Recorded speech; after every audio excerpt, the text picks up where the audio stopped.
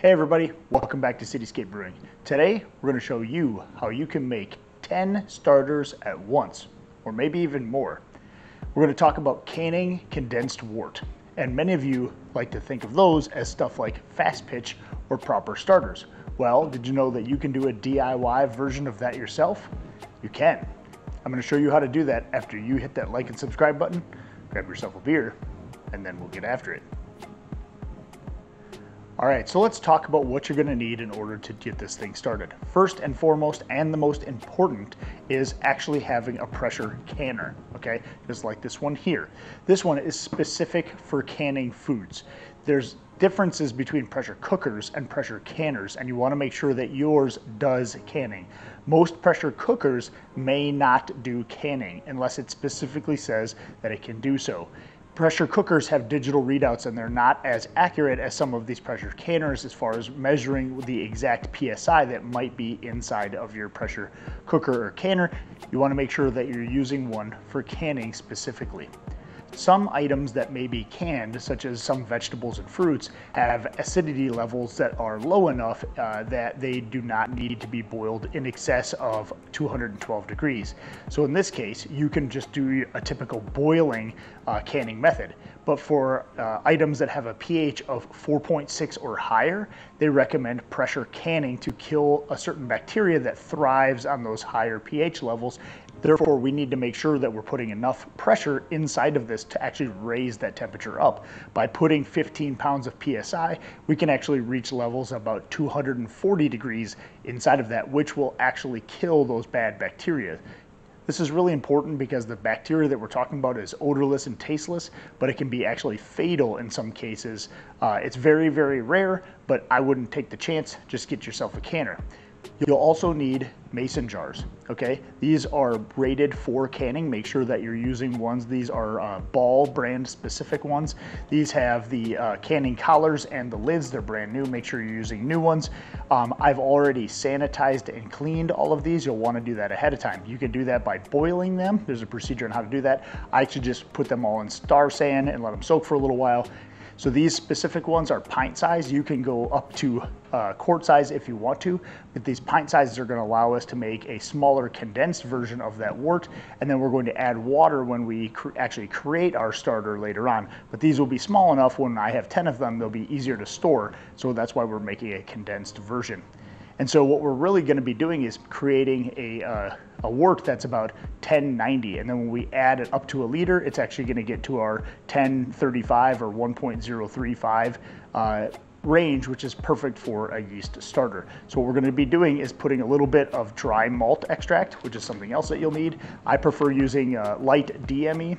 We're going to be adding 4 ounces in each of these mason jars. We're going to be filling them up with about 8 ounces of water, and then we're going to be adding a little bit of yeast nutrient also in each one, about a quarter teaspoon. So I'm going to show you how to do that. We're going to put them all in our pressure canner, and then we're going to let them heat up. We're going to go through that process. I'm going to show you how to do that, and then I'll show you the final product at the end. You're also going to need a scale to do some measuring out. I would suggest also using some plastic wrap. We're going to spread that over because this DME that we're going to be using is awful light powder, and you're going to spill some. It's just inevitable. That makes for a quick cleanup. Also, you're going to need some measuring spoons. In this case, I have a 1/4, which we're going to be using for our yeast nutrient, and some larger ones that I'll use to scoop the DME. These, once you get them all made, can last up to 40 years in a closet, as long as you're keeping them in a dark, cool space. Depending on what style pressure cooker that you have, may limit how many mason jars that you can put in the bottom of each one of them.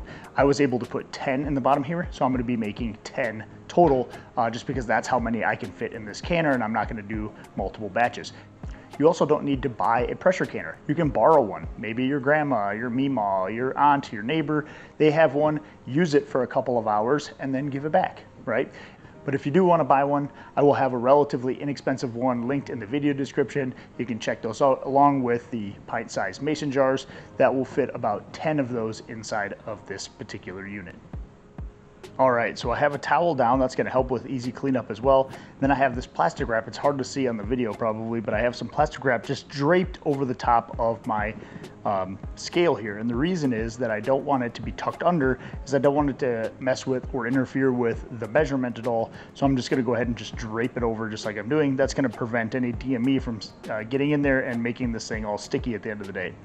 So we're going to put our first mason jar on here. We're going to tare it, make sure it's on ounces, and now it's at 0, right? We're going to be adding 4 ounces of DME, dry malt extract, to each one of these mason jars.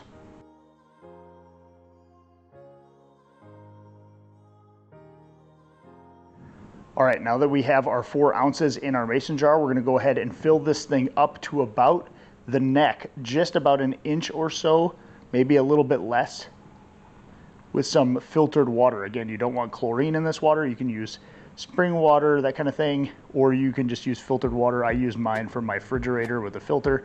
So we're going to put that for about an inch or so lower than the lid. And that will allow for the expansion and contraction of the liquid as we're going through that canning process. And so we need that little bit of headspace in order to make a good seal for our mason jar lid.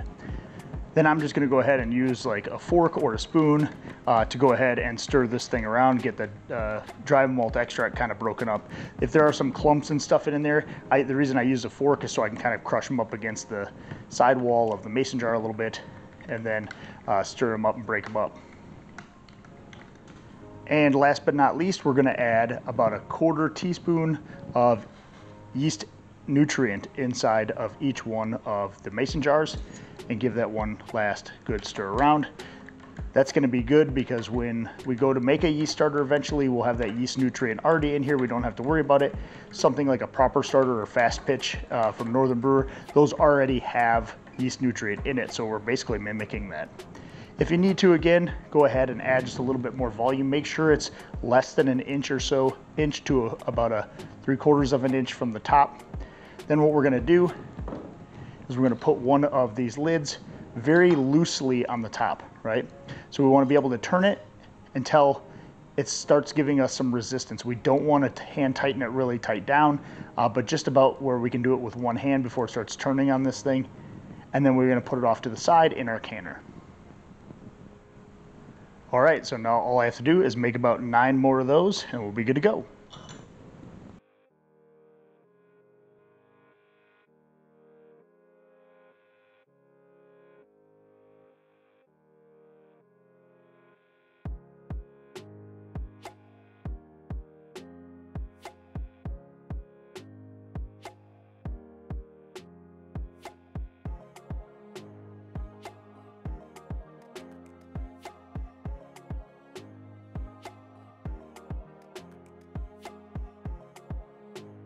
All right, another thing you're going to want to do is make sure that you wipe the seal or the lid where the seal is going to be formed anyway down, because inevitably you'll probably drop a little bit of DME, and anything on this lid surface here can cause it to not get a proper seal. So you want to make sure that you wipe down the tops of these jars, especially because that DME is really sticky like this spot here, and that could prevent the lid from sealing correctly in your canner. All right, and then after you've wiped off all of the rims, go ahead and just again hand tighten these down. You do not want to do them just enough to where they start getting some resistance, and that's it. And then the vacuum sealing, when this thing heats up and cools down, will actually seal the lids in place.